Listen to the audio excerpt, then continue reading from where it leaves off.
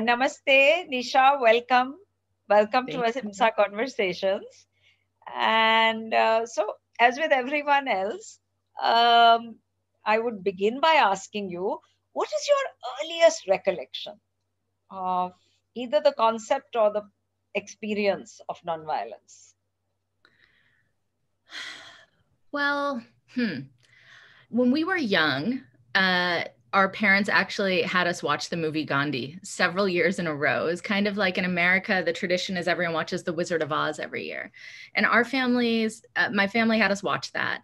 And so I understood the concept and I understood the history.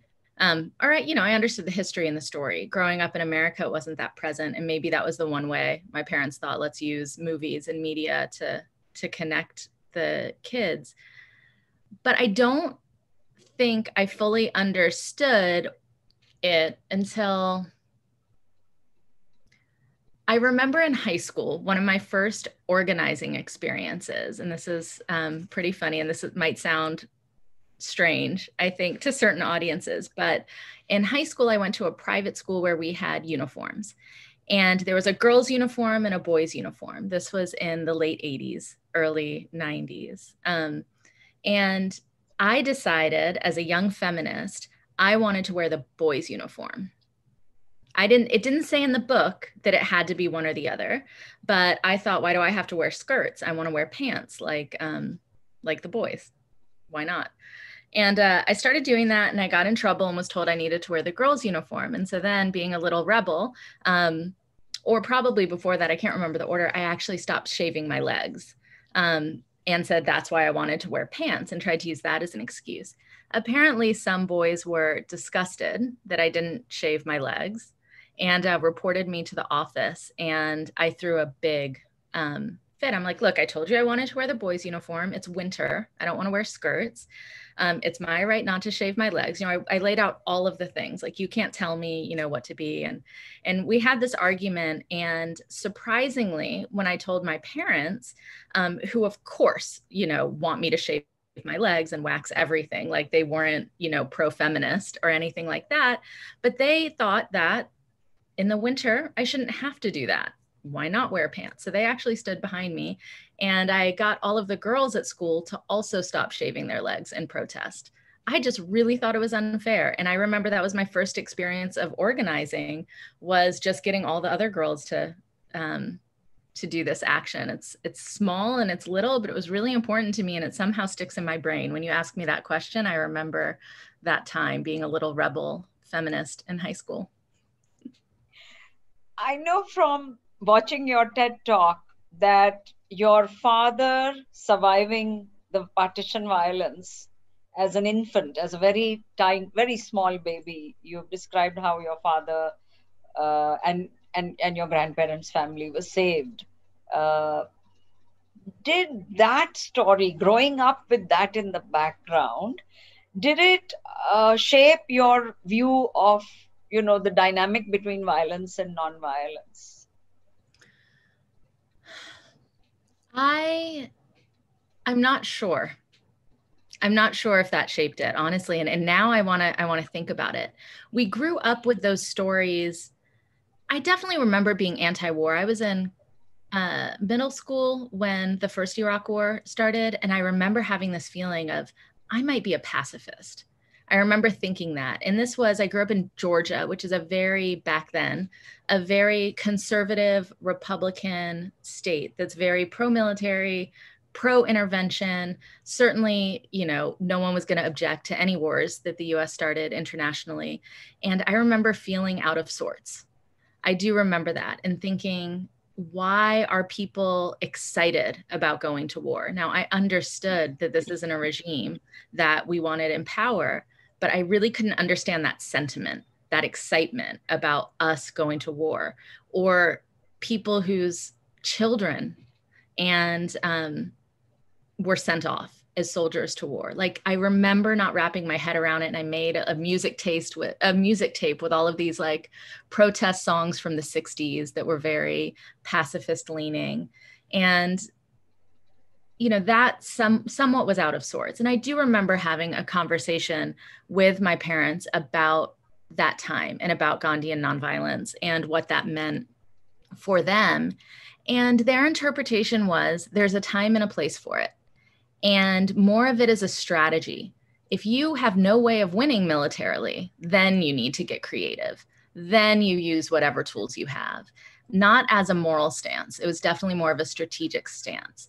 And, you know, they liked being American and having the strongest military in the world. So that was what I grew up with. My dad is a Republican. He likes US dominance in military. And so I don't know that he connects them back and forth. But I remember having that idea, like it's a strategy. You know, use that if you have nothing else. That's why, you know, in India, they had to use it. I guess that excited me. I've always wanted to do the strange thing. And I actually got involved in a lot of nonviolent civil disobedience work later in high school and then in college. And I worked on a lot of causes, and I studied nonviolent, there's no one more prolific in terms of writing than Gandhi, but studied a lot of other theorists in college and really felt like this was something me and my views could use and learn from on the left, because I was on the streets and we were protesting and locking ourselves to buildings and you know, causing a big scene outside of the White House or outside of, I was a vegetarian, I'm still a vegetarian, but we had a protest outside the circus where there was animal abuses and I locked myself in the center of a three-ring circus by the neck. And I remember when I locked myself by the neck, this was one of the first arrests. I was pretty young. And there's thousands of people coming to the circus. And I remember at that moment, once we were locked, the keys were thrown away. I wasn't going anywhere. And I turned to the 6 or 7 people locked with me. And I thought, we're ruining these children's nights. And that for the first time was dissonance in my head, that not every tactic and strategy there is the right thing for the right time. There hadn't been education. Those folks didn't know why we were there. There were kids who had no say, that were really just coming for a night of entertainment. Their parents might not have known better. And that's when I got really into the idea of escalation of tactics, that you really have to start at the first part, which is a conversation, which is really understanding where each other is coming from, finding that common ground to talk about the common pain that we all share to move an issue forward, and realize that some of those more, you know, escalatory tactics were for later in a campaign, for much later. And I actually started in college this conference. It was called the National Conference on Civil Disobedience, where I wanted to bridge academia with activism, because I thought, although my activism on the streets could learn a lot from history and textbooks and these theorists talking about nonviolence, I thought the same thing from academia. I had professors who had just been studying it for a long time and hadn't actually been in the streets and felt the movement and the moments and what's possible with new youth coming up. And I've been continually interested in that split and what we can learn from cross-sector and other people. And I think being connected to both the sentiment in the streets and the knowledge and theory in the textbooks is critically important. Nisha, is this interest which took you to Burma, to Myanmar? Because I know in the late 90s you were there, and you were given a 5-year sentence for distributing pro-democracy leaflets. You spent time in jail in military Myanmar. How did that shape your present self? And how long were you in jail in Myanmar? When I was arrested in Myanmar, that was certainly one of the, it's one of the most formative experiences in my life. I had just finished college and was starting grad school. And the only other the most active group on campus, outside of the one that I started, which was mostly around animal rights and nonviolent theory, the other active group was the Free Burma Coalition. And they were very active with campus boycotts and divestment campaigns. And they had speakers of people who had been in exile or who had fled, who had experienced violence. And they were organizing a trip in the summer to Thailand to be on the border between Thailand and Burma and learn about the experience, learn about what was happening inside the country. And it was Burma at the time.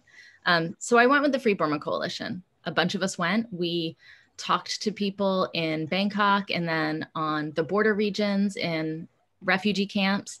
We actually crossed the border and spent some time inside the rebel camps of a lot of the ethnic minorities who had fled the city and were trying to protect their own land. And that was huge for me, understanding the experience that people had gone through. It had been 10 years since there was a massacre in 1988, the uprising that happened on August 8th, 1988. So I was there the summer of 98. And a woman, her name is Debbie Stothard, who lives in Thailand. She runs an organization called ALTSEAN, and it was for countries and all of the ASEAN nations to put pressure on Myanmar for their human rights abuses. And she wanted to organize an action for that anniversary, the 10-year anniversary of the 8/8/88 massacre. So she gathered 18 people from around the world, and 6 of us were Americans. 3 of us were from my trip. 4 of us were from my trip from American University to Thailand. And we went in to Myanmar. We handed out very small leaflets. They're the size of business cards. And they said, "We are your friends from around the world. We support your hopes for human rights and democracy." That's it. But in a military dictatorship, that is highly illegal. We smuggled them in the soles of our shoes, in our bathroom bags, and we had a very planned action. And by this time, I had actually been studying nonviolence theory, and I felt very confident in the action that had been planned. All of our diplomats were on notice in case we didn't make our flight home.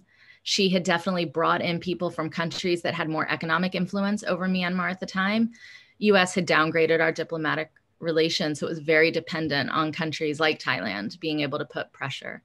And we didn't make our flight home. All 18 of us were arrested. I didn't know at the time. And we only spent about a week in jail. We had a sham trial. We were sentenced to 5 years and then deported the next day. Now, of course, I didn't know any of this happening, but I knew enough, I had studied enough that fear wasn't an option in that moment, that I knew however long I was in there, I couldn't present fear, no matter what I was feeling. I really had to stay grounded in the people I had met. I needed to stay confident in who I was and that this was something worth fighting for and sacrificing my time and my life for. I knew the risk going in there. I look back on it now and think, oh my goodness, like that was crazy. How was I not more scared? But that's what I knew. That's what I had studied. That's what I had been trained to do, to stay as calm as possible. And I don't think it hit me until much later. When we were deported, this was a very important part of who I am now.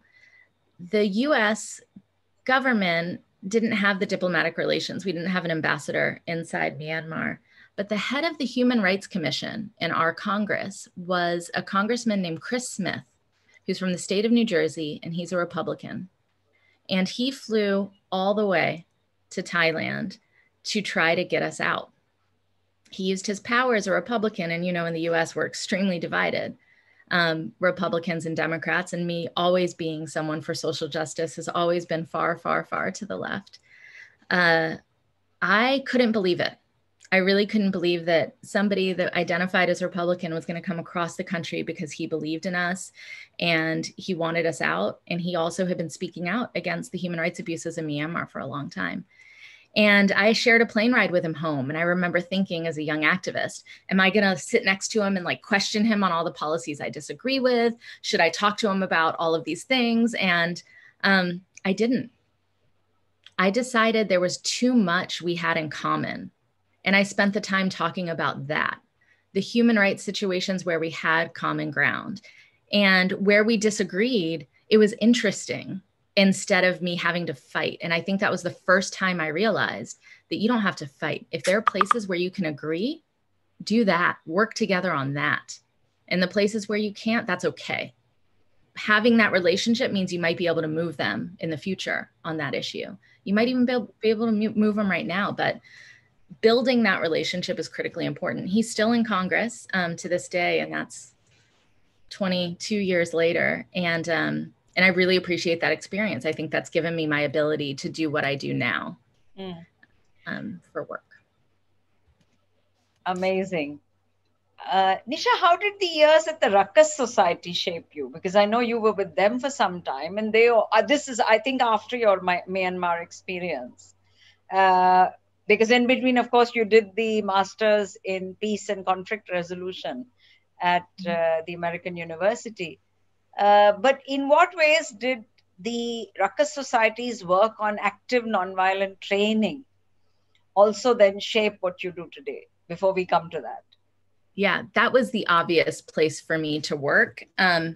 After college, actually, after grad school, I worked for the War Resisters League, which is an international organization. I know they're active in India as well. And I was their national organizer and at the War Resisters League, traveling around to all of our chapters, talking about active resistance to the military. And it's a very strong pacifist organization.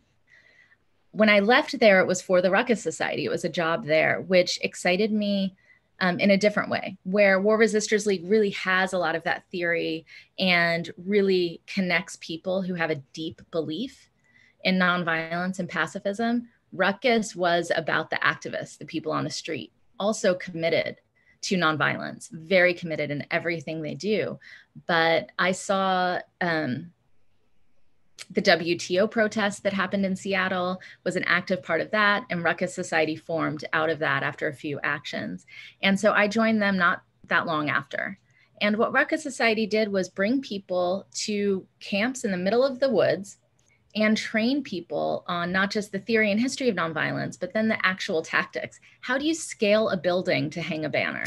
What makes a good banner and a good message? If you're going to do a sit-in, what do you need to tell the press? What do the images need to look like? What do you need to think about? It was all the hands-on training that you used to get from the schools that were active in the civil rights movement, like the Highlander Center in the South. It's that kind of training that had been missing for a long time. And I loved continuing that tradition. I think it's an important tradition that if you gather together, you can learn these strategies that, you know, they're not taught anywhere else. So I loved my time at the Ruckus Society. I learned a lot. I got to climb big redwood trees that I never would have imagined that I would have done, and meet people who are still really closely connected right now in life. And I actually see a lot of people from the Ruckus days in very powerful positions in the social justice movements, on the left, in government, because that training was really critical to our development and our growth. So, yeah. Before one last dimension, before we get into the details of Dream Corps, that in this last 20 years, while there has been all this work at the grassroots in America on nonviolence, we also all know that polarization has reached an unprecedented proportion, and the kind of spilling over of prejudice and racism has shocked, I think, even people who thought they knew American society. How have you dealt with that? Emotionally, how have you dealt with that?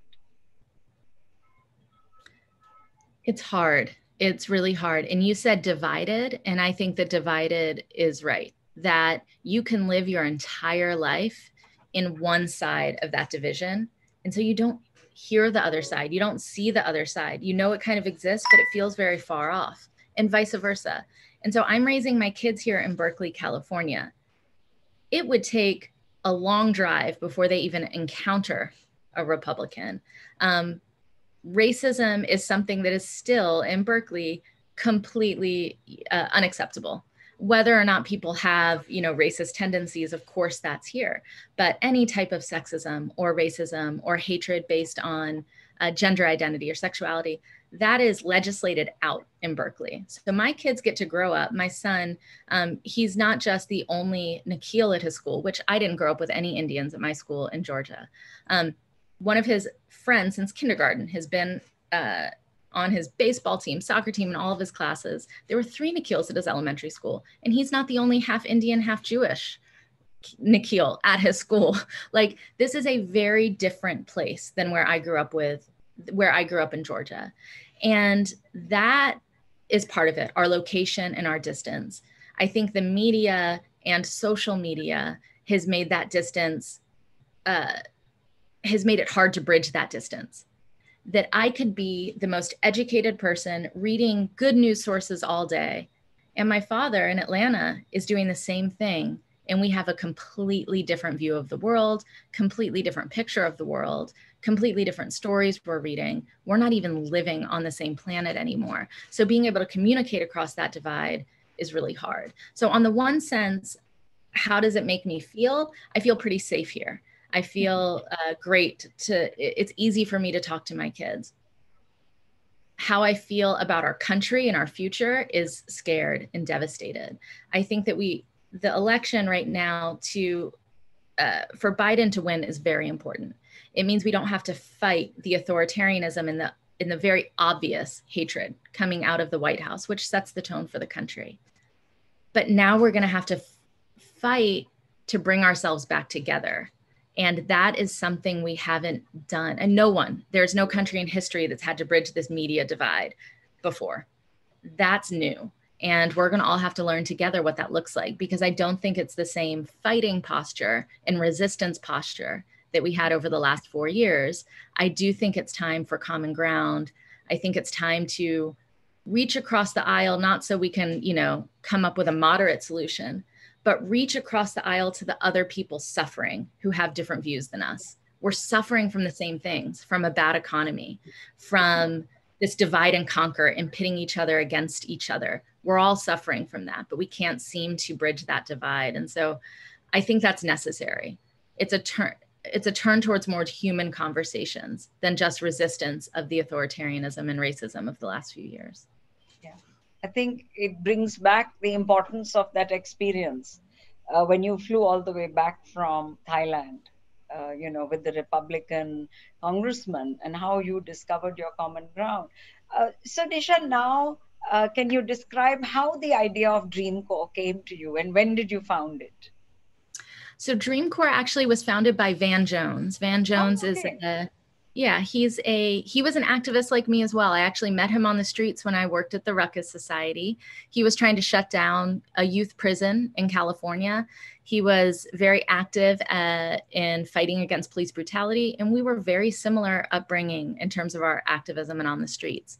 He's also grew up in the South, and when my kids were young, I took time off. And I had to think about what I wanted to do when I got back into the workforce when they got older. And I saw what Van had done since I had seen him on the streets. He worked in the Obama White House. He started working at CNN, where he still works today. And he founded a lot of organizations that had national impact. And I thought, instead of the local work that I had been doing for a long time, I wanted to play a bigger game. I wanted to make change at a bigger scale, and he looked like a role model to me. And at that point, he had an organization called Rebuild the Dream, which became Dream Corps. And I started working there. I've been a fundraiser for a long time, so it was easy for me to get a job fundraising. And his vision, I think he's always been a little bit ahead of the curve. He has this uncanny ability to predict where things are headed and find organizations that do that. And when I started working for him, I remember in our interview, he told me that he was going to pass bipartisan criminal justice reform. And that sounded like an oxymoron to me, because I had been fighting for criminal justice reform my entire adult life, and I had never seen bipartisan work on it. But he walked me through the argument, and he showed me where there was common ground, that we might come to it from an angle of justice, where we think there's racism and it's an unjust system. But he said that there were other people on the other side who had different reasons. Fiscal conservatives think it's a bloated system that we spend too much money on. Libertarian conservatives don't like the police state, don't like having more policing over things like marijuana and drug laws and that. And the religious right believes in second chances and redemption, and their anti-death penalty. And he said, these are 3 parts of the conservative movement that have a lot of similarities to us. Let's figure out how to make that work. And we did, and we passed a historic piece of legislation, the First Step Act. It was the largest criminal justice reform legislation in generation, with that idea in mind. So when I started working— Nisha? When was this passed? 2 years ago this month. And we've seen an 18% decrease in the federal prison population since when I started and now. And that's huge. That's huge. Huge. We haven't seen, we had been in a tough on crime, incarcerate everyone you can for a long time. And now we're seeing that decarceration because of that ability to work across the aisle, find common ground, and really keep the people in mind who need it most. The people who are locked away on these long sentences for no reason. How do we bring them home? And he's like, if you keep that in mind, that's what he told me. If you keep that one thing in mind, these people should be home, everything else falls away and we'll win. And that ability to predict the future I've been very excited to work for him for the last 7+ years. So I served as his chief of staff for a while and we became Dream Corps. Dream Corps houses Green for All, which is an initiative to get more people of color into the green economic future, but also to solve climate problems by thinking about the people impacted most. And he founded that before he went to work at the White House. And Dream Corps Tech, which was an initiative he founded with the rock star Prince, after he saw one of our violent police shootings, which was a young kid named Trayvon Martin in Florida. When the sentencing verdict came out and the person that shot him was free, Prince turned to Van and he said, how come it is when you see a Black kid in a hoodie, Trayvon Martin wearing, a sweatshirt hoodie, you think thug and you can shoot him, but you see a white kid in a hoodie and you think Mark Zuckerberg or a Silicon Valley billionaire, which is the uniform out where I live. The white guys wear hoodies. And Van said, well, that's racism, Prince. And Prince said, maybe, but maybe we're not doing enough to produce more Black Mark Zuckerbergs. And he gave Van that charge. He said, Van, change that. And Van, he knows when to take orders, and Prince is definitely someone you take orders from. And we founded that movement, Yes We Code, which today works with giant corporations, training and getting more kids of color into tech fields and into great jobs. And Cut 50, which is our criminal justice initiative, which passed the First Step Act and lots of legislation throughout the country to reform the criminal justice movement. So I came to work at Dream Corps because I wanted to play a bigger game, because I really believed in Van's vision and Van's work.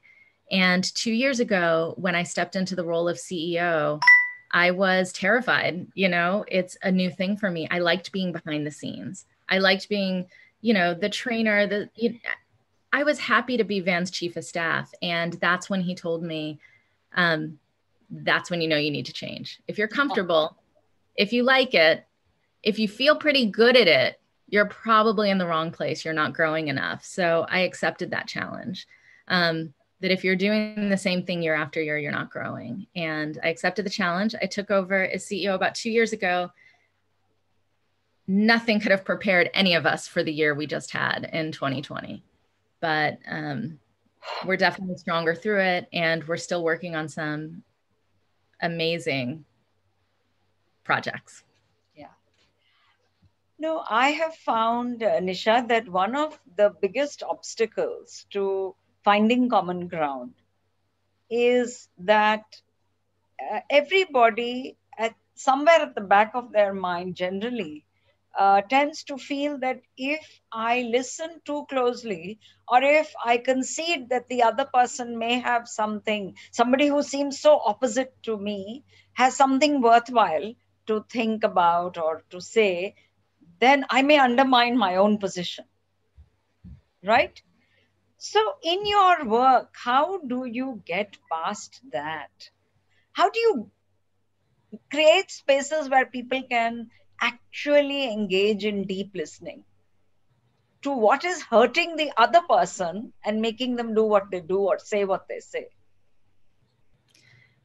That's the challenge. I think that you've hit it right on the head. That's where it all comes from. It has to be from your own personal ability to put yourself aside, your ego aside, your need to be right. So many of us are so concerned about looking bad or being wrong that that's the only thing in our way. And so that's the work. If you can put that aside and just listen, you will always get farther than if your ego is leading. Absolutely. And we say this phrase a lot at our office: common pain should lead to common purpose. Because underneath, like you just said, underneath the complaint, you said it really well, is the concern, or That's how right. did you say? Yeah. Listen for the concern behind the complaint. And that's what we say. It's the pain. Where is the pain? Yeah. Because there's something very unifying in all of our pain. We all know what it feels like to lose somebody, or to be heartbroken, or to have to struggle to make ends meet. That's pain that's extremely relatable. And we might go about solving it in very different ways. But if you have that common pain, you can find a common purpose, which is to solve that, to make sure we're not hurting anymore. And if you have that common purpose, that I want to stop that pain for you, you can have common projects. So we say that a lot at our office. When we talk about bridge building, we're like, find the common pain. And I also think something I said earlier is what helps me have those conversations is to focus on who I'm serving first of all. So if it is for the prison issue, the folks inside, that I have to think about what their needs are, what they want, that deep empathy you have. Or when I was in Myanmar, for the folks who had not seen their families in 10 years and had no hopes of going back, the people most in need of their center. And then you think that my job isn't to win this argument. My job is to win this person into this common fight. Then you're also focused on the other person. So on the one hand, you're focused on the people that are most affected by this. And on the other hand, you're focused at the person you're speaking to. Then the thing that goes away is yourself. You're able to just lose that ego and that personality that is you. And so that's what I try to do, is really bring those two things. I actually visualize them out in front of me when I'm speaking to someone who I know that I was a debate team nerd. I was captain of the debate team. That was my path in high school. So I love to win arguments. It's not that I don't like to win arguments, but I know if I don't do this, I'll switch into debate mode. I'll just want to win and we'll fight. And I'm very persuasive. So I have to keep it almost right where I can see it. So I don't do that. So I don't get into that ego and needing to be right and avoid looking bad. Yeah. But Nisha, there's a challenge that we all face on this. I think we must put that on the table also. That what do you do when you're faced with someone who's saying to you bluntly that white people are superior? And no science, biology, morality, ethics, many ways in which you, approach it. Or, for example, today, in many parts of the world, I can tell you in India, you will find many people who will say this to you, that if somebody is Muslim, they must be violent. And no amount of reasoning, no amount of information seems to move them from that prejudice. Yeah. So how do you deal with that? I think that there certainly is a moral call to stay present and deal with it. Certainly morally, we have to be able to have those conversations. There are such things as former racists. There's such things as former KKK members, ex-Nazis, right? Those exist. And in order for those to exist, somebody had to reach them. At some point, something changed. And I think that the change is not, people describe it as a spark. This happened and it changed. I don't usually think that's it. There's usually a lot of conversations that happen before that they might have ignored forever, but they live somewhere in the subconscious. And when there's one moment when something else happens and they can change. And I have to believe that, because I'd rather somebody change their position from being extremely racist or a white nationalist. I have to believe it's possible. We've seen it happen. We know it can happen. Is it my personal job to have those hard conversations? That's a choice each person has to make. I think we have a moral obligation, but I don't think you have to subject yourself to it all the time. Yeah. What I do think is we have to use our privilege to have those conversations. So for me, that would be in the Indian community, where there is a huge, here in the States too, a lot of anti-Muslim sentiment here. I have to use my power to have that conversation there. I can't walk away from it, because a Muslim, one of my Muslim friends, organizers, something, they can't have the same conversation in the same way that I can. And I have to protect them by doing it. So one, I think if you can have that moral feeling that I have to do this to protect other people, you can keep having that conversation. And sometimes you can't. And I just say, well, I see it differently, and let that be it and walk away. You don't have to engage, and you certainly don't have to engage online because that can be a mess. But sometimes I just say, oh, I see it differently, and walk away. But if I can stay in the conversation, then I have to show my pain. I have to show my vulnerability. I have to connect my humanity where it hurts me with what's hurting them. And I can't say it enough. Hurt people hurt people. So I know, although our pain is not equal, I know that that white supremacist has something painful in their past. Something has hurt them to be able to hurt us. I know it. It might not be extreme. It's not an excuse. It's just a discovery. And I think if we can hang in the conversations and discover that, you can move all sorts of things. Restorative justice is what you're doing. And is this an idea that you feel the time, is that an idea whose time has come? Because, of course, the idea is not new. Right. I think it is ancient. We know it from the Buddha, we know it from the works of King Ashoka, we know it from Christ, so many traditions. Mm-hmm. But in work like yours makes me feel that maybe the time has come for it to be the ruling idea. So can you say how you feel about it? And if anyone is hanging in with me and still listening to the conversation, when I tell you that Van Jones has predictive capabilities about where the world is headed, I will tell you this. He said to me a few months ago, next year, 2021, should be all about restorative justice in terms of our criminal justice work.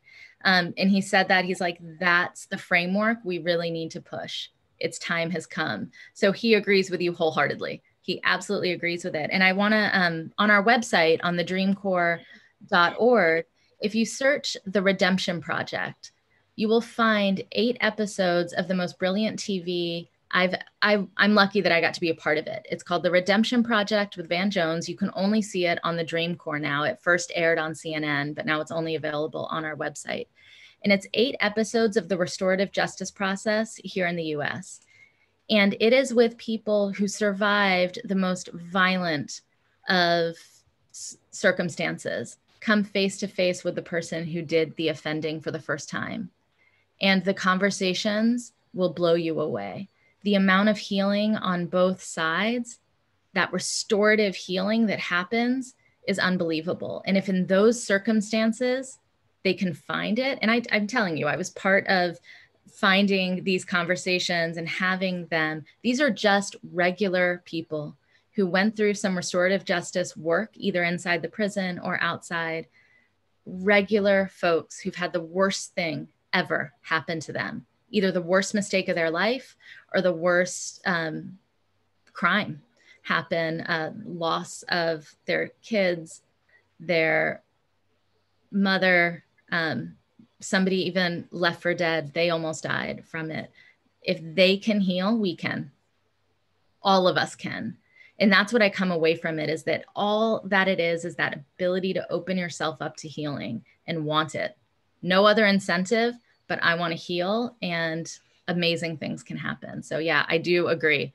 You're right on. I think it's a time for restorative justice. How we move it sector to sector is going to be interesting, and how we do it in ourselves is really the real challenge. Yeah, actually, I wanted to close with that, Nisha, that since the billions of young people who, across the world, who are unlikely to meet you personally or be part of your program directly, what would you say to them? What are some of the things that anybody can do, but particularly young people pretty much in their everyday life, which would cultivate, which would nurture these energies which you've spoken about for them?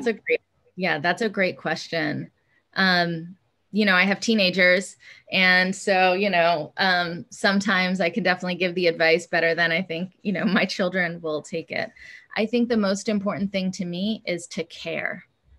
That what I tell my own children is that our value as a family is that we take care of each other, and we take care of our community, and we take care of the most vulnerable people in our communities. And if we can't see how interconnected we are with their safety, we're lost. That's our value system. So for me, it's really just that empathy and caring is what young children need. And then they have to show some demonstrated empathy too. So as parents, having your kids just see that pain and volunteer and try to help is really important. I think we are moving away from the individual rights framework of needing to fight just for individual rights to needing to fight for our community rights, for the entire population to get better as a whole, and not just one segment of the population or another segment that creates the divides. I think for kids that might be listening, you have every possible tool at your fingertips. The amount of power kids today have on the internet to learn, to experience, to actually, they can understand, like they can experience empathy just with a click on their screen.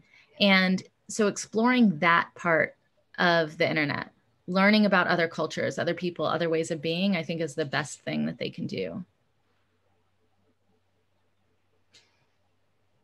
And I definitely worry that my kids will put me through what I put my parents through. And I can't imagine the first call when they're in jail, but I have told them many times, if they're in jail for protesting, it's going to be fine. Nothing else. But, so. Thank you so much, Nisha. Thank you. You are all the best. All the best, and namaste. Namaste. And more power to you. Thank you for having me.